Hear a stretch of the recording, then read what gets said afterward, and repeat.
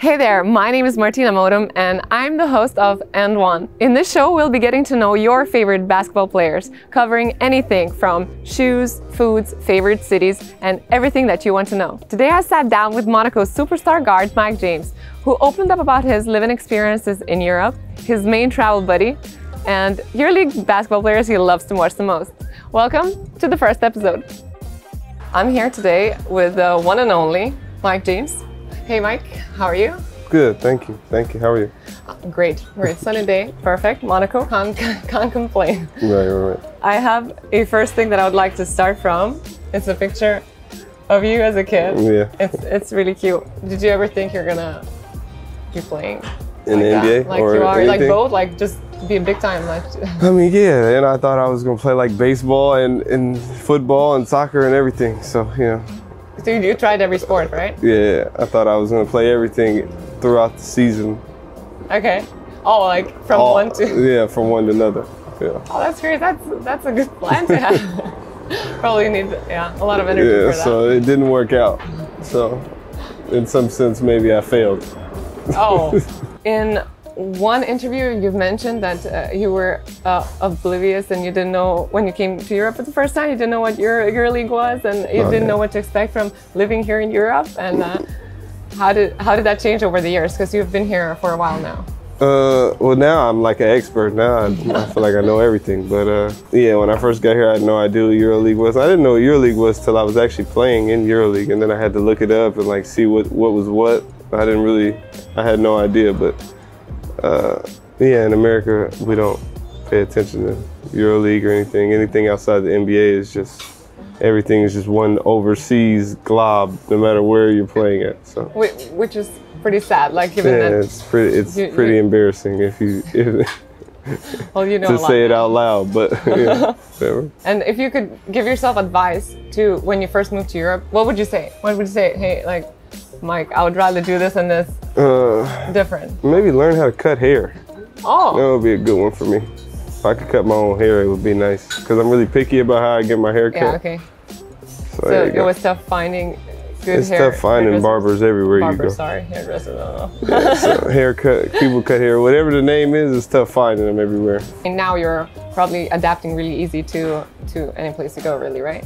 You know what to get, what you like and what you don't. You know, I try to adapt easy. I try to be low maintenance, which is kind of difficult now, but I try to be easy, adaptable. And what are your must-have things around you? Whether it's like, I don't know, you find your favorite restaurant or your favorite to make you feel more like at home in the new place? My dog. Okay. my dog. It travels with you, right? Yeah, he comes everywhere with me. And what kind my of dog? Phone, for sure. I need my phone. I have a husky. Husky. Oh, that's cute. It's gonna be a little hot here. Yeah, he's gonna be hot here, but he'll get over it. My phone, my video games, and then just some food. After that, I'm pretty simple. But I need my dog. I gotta have in my phone for sure. Okay. Video games is kind of like a want than a need. With my phone and my dog is more than a need. What's your favorite EuroLeague team to watch? Like if I'm not playing. Yeah. No, you're not playing. You're just watching a team like on a Thursday. You just... See, I don't know. I like watching people. Okay. I'm not good at watching like a team unless like we're playing them. I like watching certain people. Okay, so would you mind sharing who are these people? It's a whole bunch of them, to be honest. DeColo, I like watching Nando. Shane. I hate watching Will Clyburn, but I like him as a player, but I just hate watching this game. The same thing for Corey Higgins. I don't like watching him play, but Nedovic, I like watching him play. Okay. I used to like watching Sved play, but I don't know how he's gonna play at Cheska, so maybe I'm gonna hold my reservations back. Teodosic, I like watching Teodosic play. Okay, so there are quite a few. Yeah, I like watching a lot of people play. A lot of people that are good, to be honest. And some people that aren't that good, but I just like watching them play. Then do you have your favorite coaching style coach? Because we know that EuroLeague is like, it depends. The teams are so different from coach to coach. Do you have anyone that you like the kind of game they're showing, or? Got like 4 probably. I like how Madrid plays, Cheska. I like how Ephes is playing, just how they're free, but they play basically the same way every game. So basically the top teams. I mean, which kind of I'm trying to think of somebody else. I'll figure it out. If I had like the list, I could put it out. Maybe as I'm Lithuanian, I would say Sharas' game. Like, but that's a different. I hate watching his teams play. I'm very biased. I'm so biased. I hate watching his teams play, to be honest. Oh, really? They're always good, but I hate watching his teams play.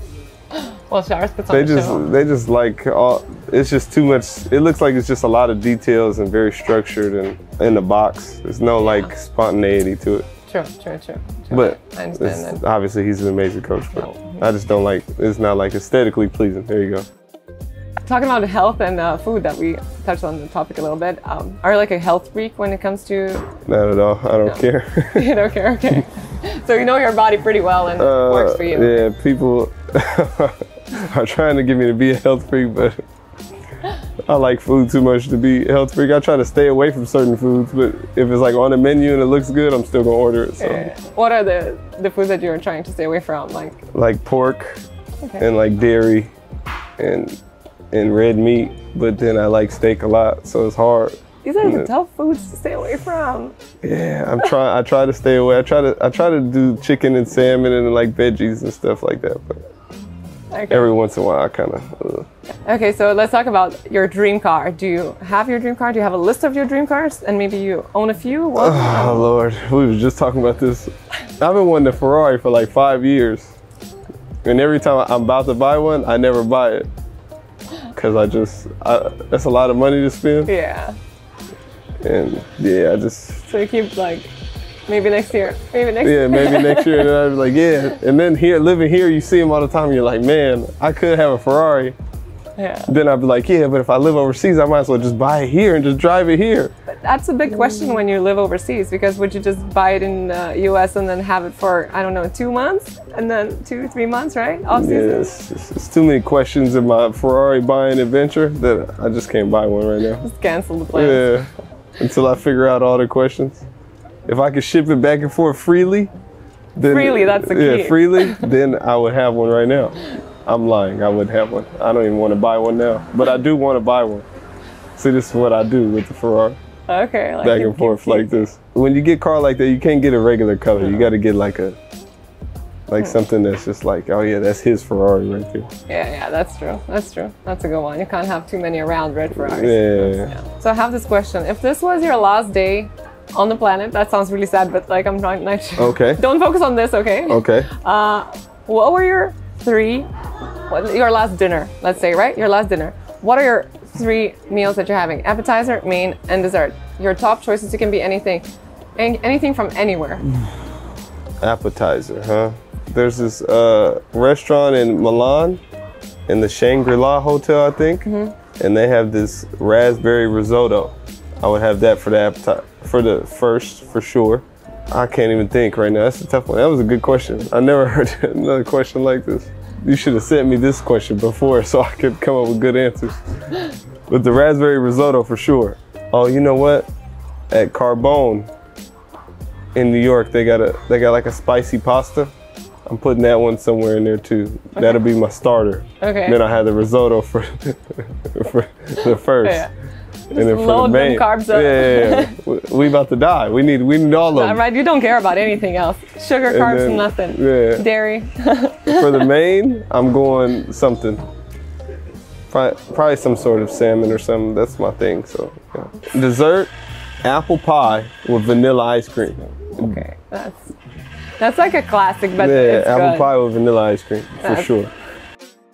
I know that now you said you have not bought your Ferrari, but what was the most stupid purchase you've ever made? It can be anything small, big, it doesn't matter. What was the most stupid purchase I've ever made?